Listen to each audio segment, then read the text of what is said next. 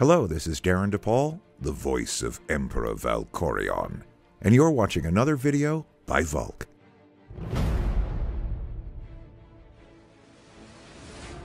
Greetings from Bulgaria, I'm Vulkk. Some of you may have stumbled upon my written or video guides in the past. My channel exists for over 4.5, nearly 5 years now, and the major part of it is coverage of Star Wars: The Old Republic's content, guides, tutorials, gameplay, and all kinds of other videos. The written guide that you see on the screen is a beginner's guide which became quite popular at the end of 2017 because probably of the release of Star Wars: The Last Jedi, and many players decided to check out what Star Wars games are available. Many veterans felt the need to go back and re-experience some of their Star Wars fun time, and I decided to upgrade and add a little bit in pieces to the guide, which in this case is the user interface and menus section. While I was adding it, I realized that it would take me such a long time to do this in written form, so I decided to do a video. It is a video aimed at the very beginner players of Star Wars: The Old Republic, and actually beginner players for MMO games in general, because I'm going to take a deeper look into as many of the details of the user interface, modules, features, and menus available in the game for early on and low-level characters. This is one of my godforsaken olds that even more my most loyal visitors and subscribers have probably not seen or forgotten already. The first thing I want to talk about when you start the game is this flashing question mark icon. This is, by the way, the default user interface. Later on, I'll show you what other interfaces are available integrated into the game and how you can customize and create your own or install other people's user interfaces, such as my interface, if you decide you like it. Now, let's start with the new tutorial entries. When you click this, series of tutorials will open before you based on your level. Obviously, if you're level 1, a lot more tutorials will be available and different content will be displayed here with different number of pages telling you what the game is about, how to move around with your characters, and it will also tell and show you some of the things that you're about to hear in this video, so there might be some mirroring here and there. But let's focus from top left going to the bottom right corner. Here you've got the small button that will toggle on and off the chat panel. The chat panel by default is this small and it features a general tab and others tab. Here you can see all kinds of different messages.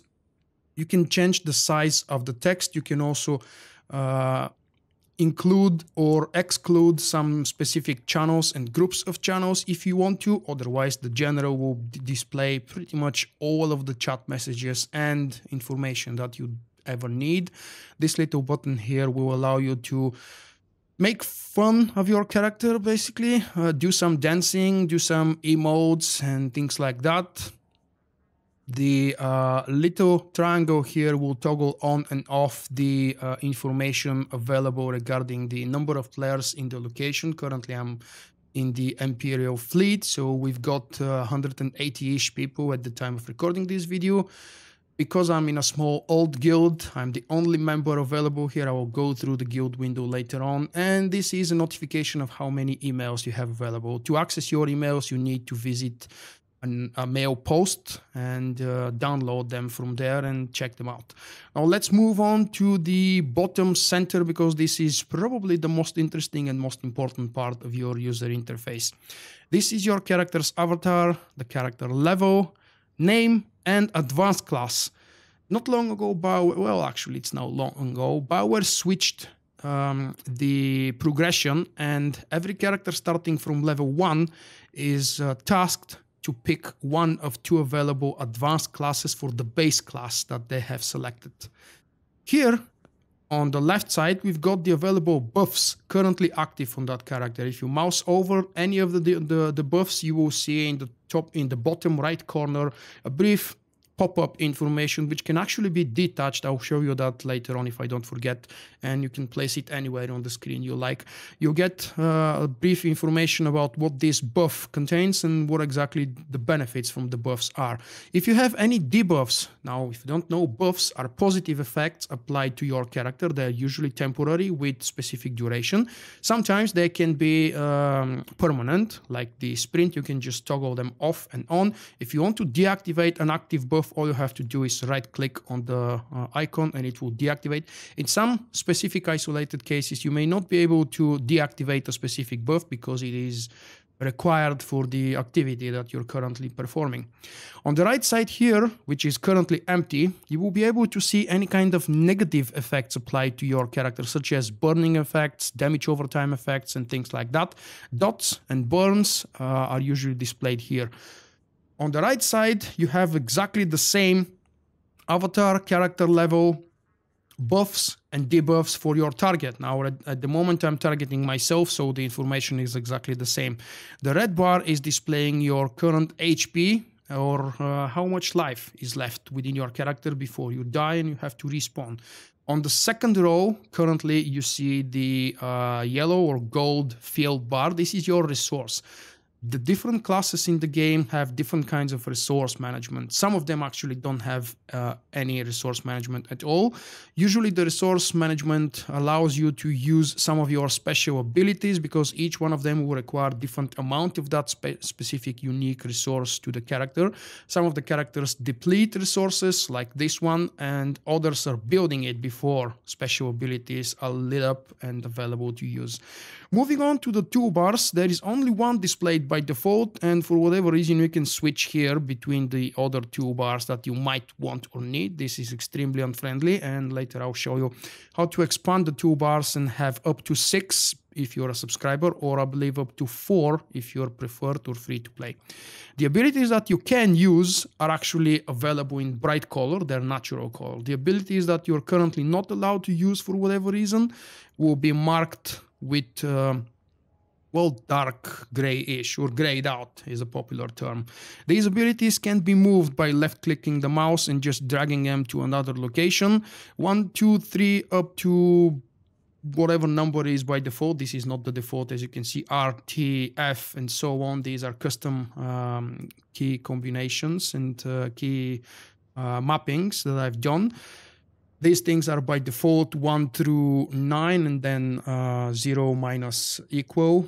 And you can map and change these as well. I have a very long, separate, special video dedicated to key bindings for your keyboard and eventually for your mouse, if you have a macro available mouse with extra buttons on the side or anywhere else.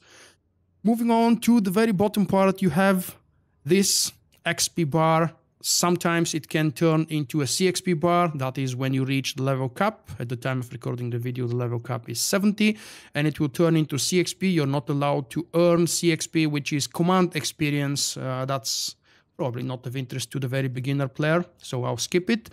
The very bottom bar is your legacy. Legacy is a separate leveling process which goes from 1 to 50. Currently the level cap of your legacy is 50, and it allows you to unlock various boosts to your character or to your whole legacy, which means to your other characters as well. I'm currently level 50, that's why you don't see any progress here, because my legacy has been 50 for a very, very long time now. Moving on to the top right section, where you would see the mission tracker. You can toggle it on and off, and it will show the various currently available active missions that you're tracking, which means that these missions will display with brief objectives that you're supposed to do. And this little button will allow you to travel directly to the location of the mission. In the bottom right corner, you have the minimap with that pop-up, as I told you already, which can be detached through the editor for the UI. This little guy here is for selecting your dark side or light side allegiances. This is probably not so interesting for the beginner players, but just letting you know that it's actually here. And later on, you will be benefiting from selecting dark side or light side. I do have special written guide and a separate video. I'll hopefully link them in the video description to tell you more about the light versus dark battle and what can you earn by selecting side and supporting that side. On the minimap, you have a whole number of buttons allowing you to access various windows, which some of them I will describe in more details later on. Again, you have a number of available toggle on and off buttons to display different things on the minimap. With the scroll of the mouse, you can zoom in and out to display bigger parts, you're always in the center of the minimap, and you can see in this case that there are a couple of vendors located nearby. Excuse me. From this little button here, you are allowed to change your difficulty settings for some of the missions that you're performing. You can also change to a PvP or PvE instance. And in the very, very bottom corner of the screen, you see the current time, which is your local time. This is your local time, not server time, not BioWare time. This is the current time zone that you live in, which is really cool. Okay, the main menu bar is located by default on the top middle. This is the place where you will be able to access all kinds of features, menus, and tabs available in the game. We'll start off with the first one, which is the character sheet. There is a ton of information here, and it will probably be confusing if I attempt to explain all of the different statistics. You can take a look at any of my class guides when you're ready to read them, because when you're beginning the game, you probably don't care too much about what stats you have. At some point during the leveling process, you start wondering, do I need more mastery? Do I need more power? Or should I focus more on crit and things like that? But that's not the purpose of today's video. In the bottom, you will be able to display, again, different set of statistics in those two little windows. On the big portion of the right side, you have the character display with all of the items that you are equipping currently. Some of the slots might be empty if you don't have any items equipped there. This is your active outfit, and you have a number of slots that can and should be unlocked if you want to have alternative outfits, because the game does allow outfitting your character, which means decorating them with gear that is only there to change their appearance. It doesn't affect their performance. The performance of the character is always only affected by the stats inserted in these slots here in the main character slot. Here you have a number of slots available to modify your personal starship, which is only ever required and needed if you decide to do those tunnel vision solo space missions available from your personal starship. This is something pretty much nobody ever does, because if you want to do space or space PvP, you would probably focus on Galactic Starfighter available in the game, not on these railroads solo missions.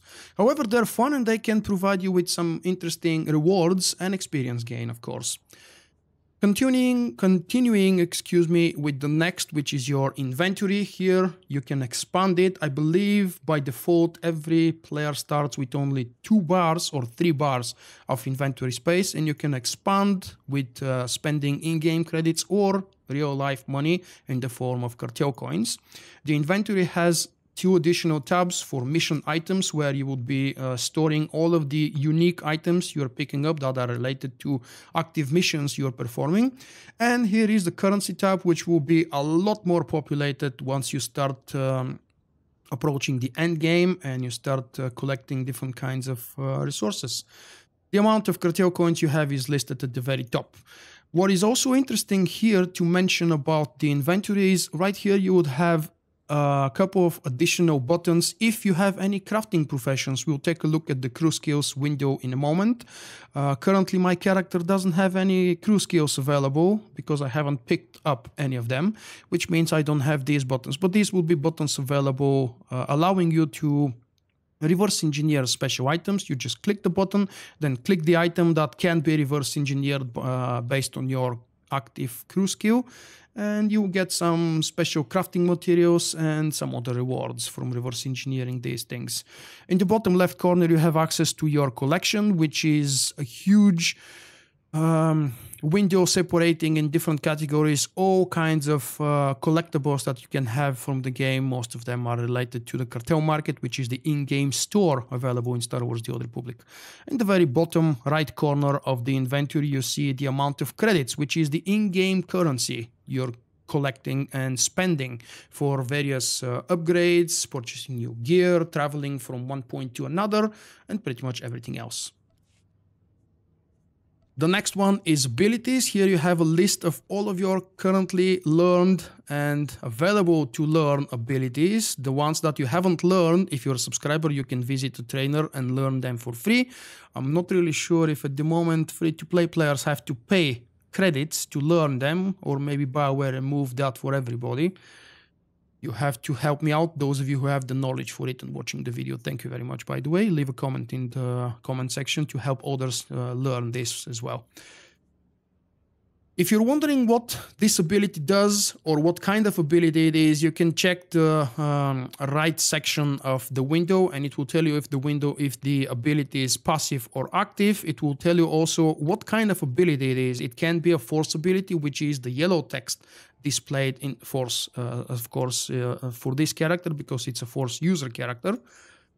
If it's yellow text, it's a special force ability, or I believe the other term was tech ability. It's escaping my mind at the moment. And this is all I would say about the abilities. The combat proficiencies is where you would select one of the 3 available disciplines to your character. And I do have a detailed guide and overview about disciplines, so I'll not go in too much detail what these things are. On the left side, you see the abilities that you get automatically rewarded to you as you progress through your levels.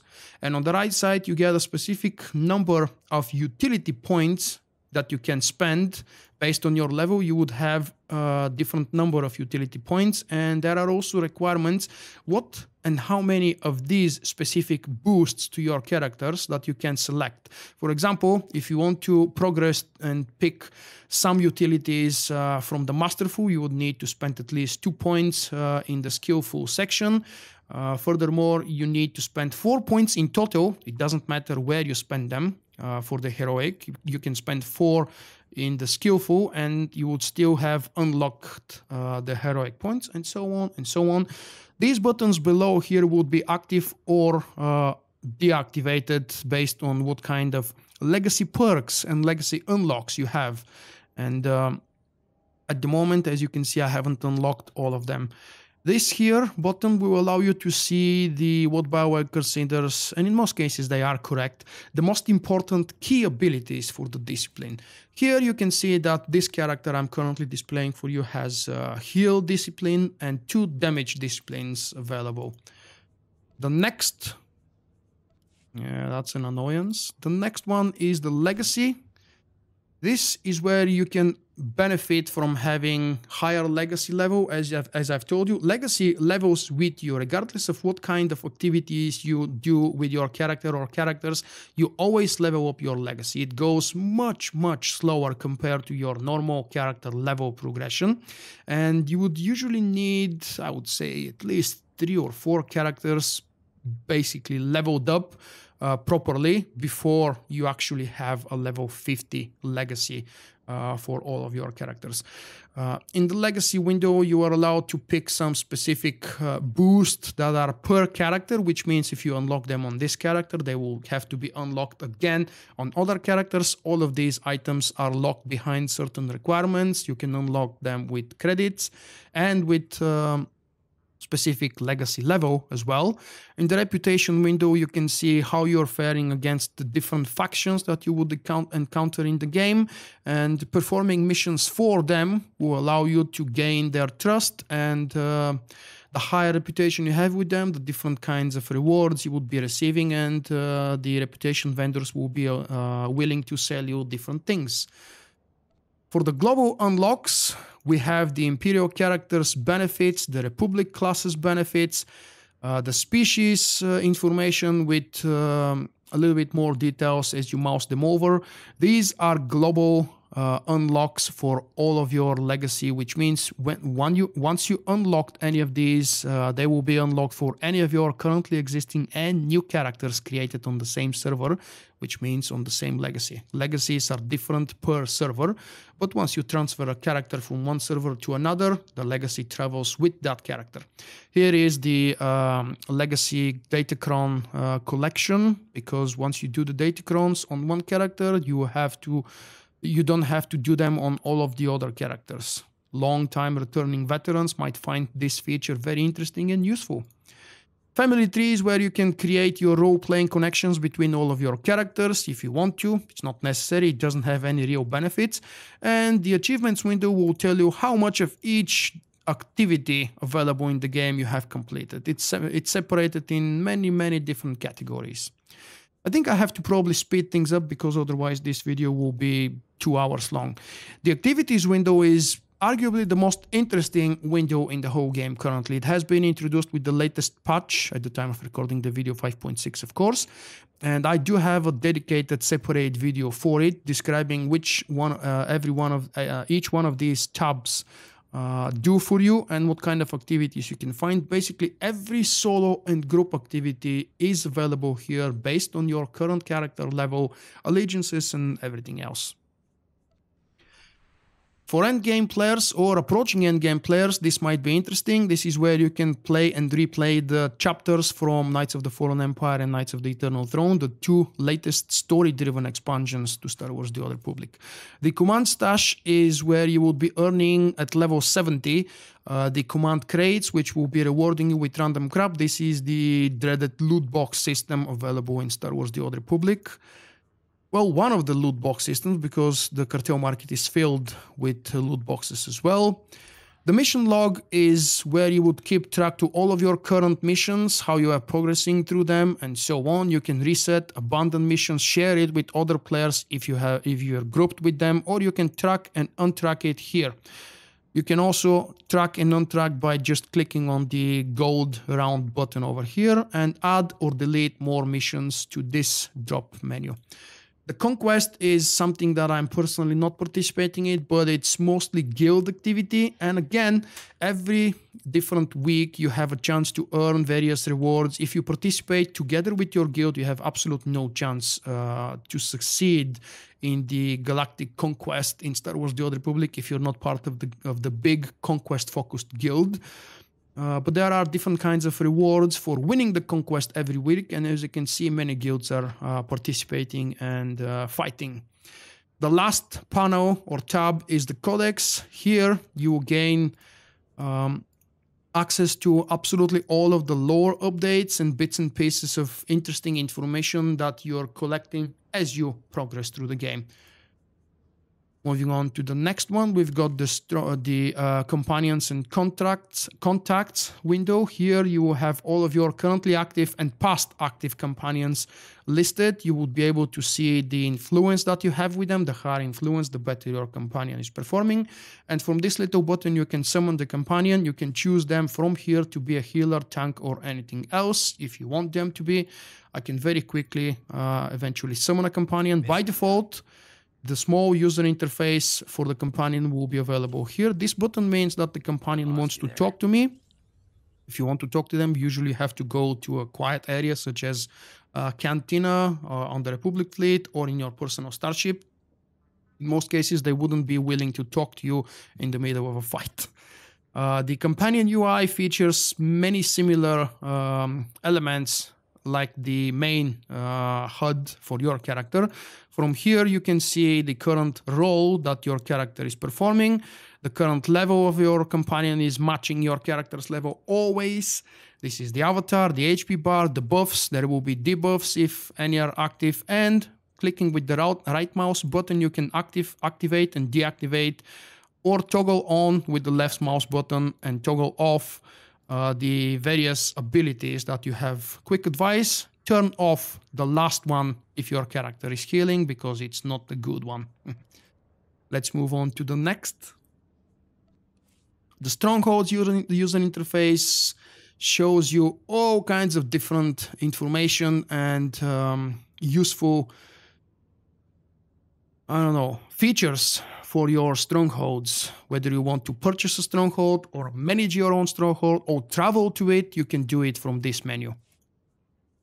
The next one is the crew skills. Again, if you have available any crew skills, and I do have them available, but I haven't leveled them up. Currently, the level cap for the crew skills is 600. You level up crew skills by crafting things for your crafting profession, or gathering things as you travel around the planet, killing mobs, just looting things on the ground.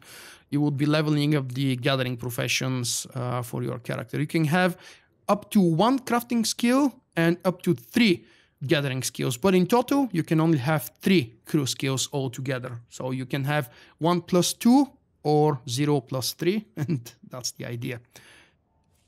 Here is a quick overview of the different elements available to the different crew skills, what you can do. In this case, you can see that I have 3 gathering skills. That's why earlier on I told you why I don't have the reverse engineer available here, because I don't have a crafting profession. To be able to reverse engineer items in your inventory, you need to be a crafter, and I'm currently only a gatherer. Gathering can be done by just looting stuff on the ground as you play or sending your companions to missions. And these are the missions available here based on your grade and level with the crew skill. We can explore the galaxy map, world map, and the codex. Let's explore very quickly and briefly the galaxy map. This is one of the best additions to the game. Unfortunately, it's a little bit laggy and tough excuse me, to navigate sometimes. In the bottom right screen, you can see which one of the dark side or light side is currently winning. And during the winning stage, you will be able to profit from some special and unique rewards. This is related to the small buttons I told you about earlier, but this is only, well, not only, but is primarily for higher level players which are more interested into these features of the game. The world map is displaying the map of the location that you're currently in. As I told you, I'm currently on the VIP section on the fleet, and that's what you are seeing. You can activate or deactivate various useful tips and tidbits. Here on the left side, you can use a magnifying glass if you have trouble seeing something. You can also decide to show or not show the exploration missions, which are the so-called side missions or bonus missions that you don't necessarily need to complete in order to progress with your main character story or with your planetary story arc. And the last one is the codex, which I showed you earlier from the log tab. This is the same place where you saw the missions, conquest, and the codex at the very end. Moving on to the social, you can check out how many friends you have. Unfortunately, you have to add them for each character separately, which is why I stopped doing and updating my friends list like 4 years ago. It's a very tedious and boring process. In the guild tab, you will be able to see who is online, as well as brief information about their characters. You can show online and offline members here. In the bottom right corner, you see guild benefits such as reputation bonus gain and experience bonus gain for your character. The next one is the system menu. It allows you to access the preferences, which is a very big menu. I'm just going to quickly scroll through it without being able to tell you in much detail what is available and why here, because the video will really span into the 2 hours limits if I start doing this. For the customer service, I really wish for you to never have to use it, but if you want to ask the customer service something or report a bug, that's where you do it from. Here you can see quickly again the tutorials that you have. You can open them from here for the first time again, and they will keep popping up until, I don't know when exactly they would stop, but throughout the whole leveling process, probably for your first character, it will be happening. This will keep popping up. Interface editor is the most fun part, where you can move, edit, delete, or I don't know, enhance many or most of the user interface elements. This is where you can create your absolutely unique user interface. It's also accessible from this little plus and going open interface editor. And lastly, it's also available when you hit escape and goes into the interface editor. I can very quickly show you the user interface that I'm currently playing with, and I have been playing with this for a very long time. This is my preferred style of user interface, and it's available for download if you want to use it and enjoy it on my website. There should be, I hope, if I don't forget, a link to it in the video description as well. The last one is if you want to log out. If you log out, this means you're ready to stop playing. This gold cartel market sign allows you to access the cartel market, collections, and the pack explorer. The cartel market is this. It's the in-game store where you would be able to purchase for real life money in the form of cartel coins, anything. Thankfully, the cartel market is like 98% decorations and only 2% worth of pay-to-win items. And they're only halfway pay-to-win, but I don't want to get into that discussion right now. If you want, ask me in the comments and I'll tell you what I think. I'll link you to a couple of videos that I've done in the past related to the items in the cartel market. This is the collections window that we've seen earlier, and this is the pack explorer, which is related to packs you're purchasing from the cartel market. When and if you purchase any of the packs, you would see them on the left side. On the right side, you will be able to see the contents of the packs that you have opened. And I believe with this, we're pretty much done. Hopefully you found this video useful. If you're a very new player to the game, I would be more than happy to assist and help you with whatever questions you may have. Ask them in the comments below. Check out all the links included in the video description. And if the comments start expanding, I might actually add more links to answer various questions in the comment section. So please be mindful, always take a look at the comments and make sure that your question hasn't been asked already. If it has, I'll be willing to answer it again. That's no problem. Thank you guys. Remember to leave a like on the video, because obviously if you're reaching this point, wow, half an hour mark already, you have obviously enjoyed it. And if you haven't subscribed to my channel yet, do that, because it will allow you, especially if you turn on the bell icon, to see all kinds of video activities and live stream notifications as I'm uploading or going live. See you next time. Bye bye. Thank you for watching. I hope you have enjoyed the video.